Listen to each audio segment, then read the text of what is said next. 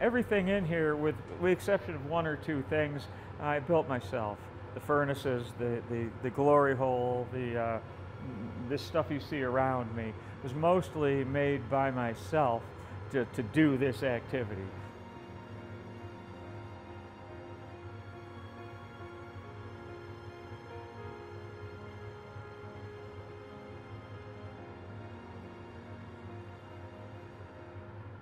I'm always a little leery of people who declare themselves as artists. I think sometimes that depends on what you've accomplished, and someone after you're done and gone says person was important, or that person was an artist, that kind of thing. Why can't we drop the art pretense and just call it our work, and you do your work, and you're judged on how good your work is, right? I'm a little uncomfortable telling people I'm an artist because I don't know if I match up always with what that ought to be in my head.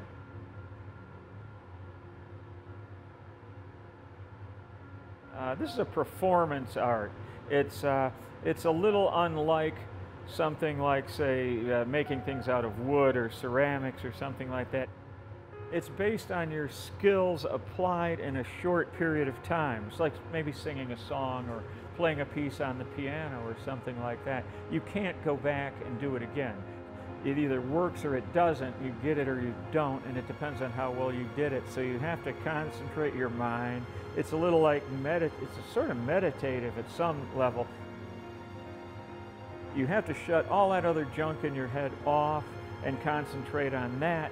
And in that way, although it's an insanely difficult skill, it's calming when you do it right. Oh, I'm falling apart. My hand has now gotten somewhat arthritic, and they told me it's best to wear this thing. So the last couple months I've been trying to get used to doing it, glass blowing with this on. And it seems to work okay, but I believe the number of years I can keep going at this is starting to be limited. I got into it late in life, but I've had a pretty decent run. Oh, I've been a pessimist all my life, which is a realist. This knows that optimistic people are deluded. I try not to think about beyond tomorrow right now. I don't, it kind of terrifies me.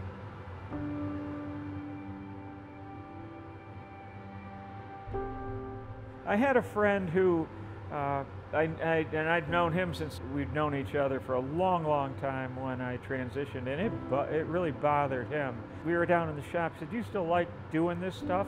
I said, "Why would I be standing here if I didn't?" A few lines later, he says, "You're still you." I said, "Yeah, I am. I dress differently. I speak a little differently, but yeah, I'm the person you knew."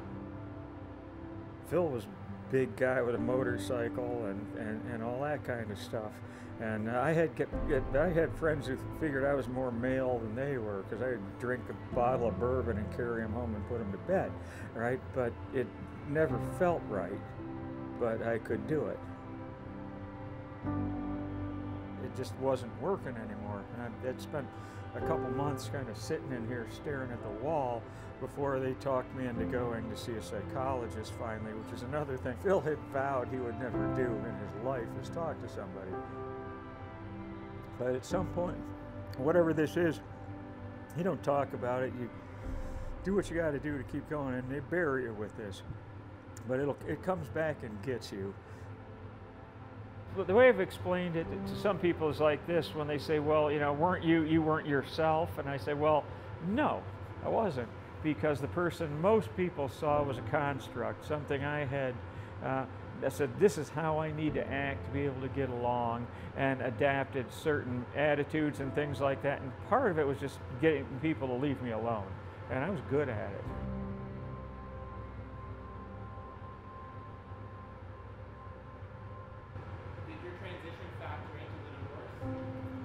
It was pretty much what it was about, yeah. She did not have a, that put the end on it, yeah.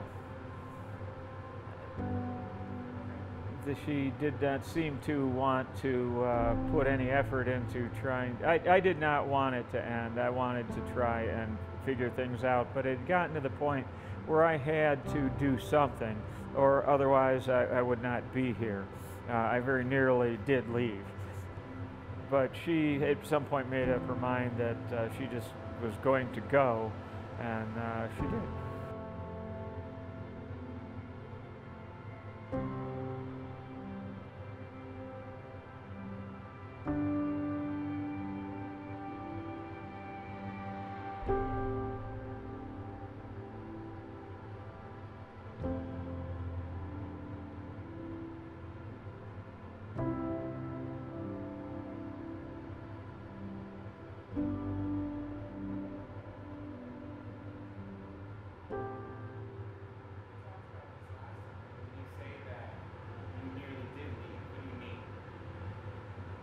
I went out to the garage with a shotgun once, intending not to come back. What changed your mind?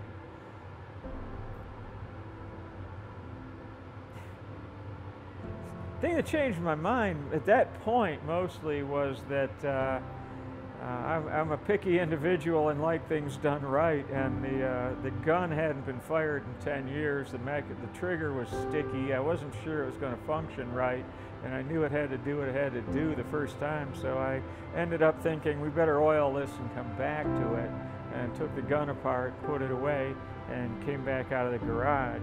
It was like being in a dream watching yourself do this. My psychologist said it's a dissociative state. You're something else is in charge, essentially. But I was probably that unhappy, and I decided that having gone through that you need to either finish it or make some changes in your life. I started to make some of the changes I had to make.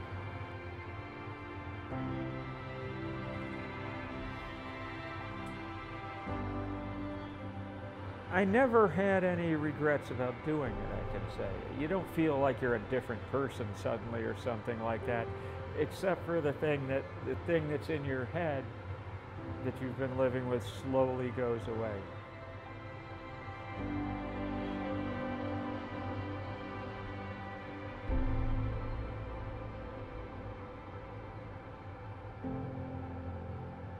I do think about the time coming that I will not be able to do it, and I don't know what I'll be able to do. I've put so much into this, and I don't have an idea beyond this at the moment, and that bothers me.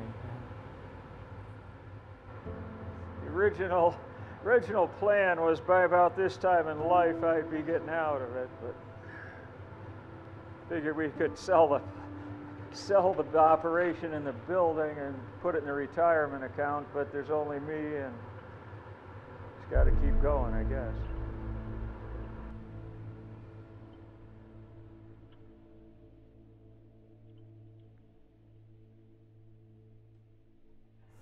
And called me up a couple weeks later and said, "Can you pose? Do you mind posing in that dress for me for this book cover project I have?" And I said, "Sure, come on out." It was an opportunity to do something strange, and I liked putting on the clothes. So, and I didn't have any opportunities to do that. So the name of the book was Alias Mrs. Doubtfire. It was being published in England. It was the first edition, and he had to take a picture of me sitting in a chair. I have the painting around here somewhere, and with the legs crossed, I have a cigar in my mouth. And when the book was published, I was the model for the painting that's on the cover of that. So subsequently, the book had many other covers, and eventually Robin Williams became the main image on the cover of the book, and it became renamed as Mrs. Doubtfire, but it's the same book, and I was on the cover. And I'm still around, and I have better legs than Robin Williams ever had.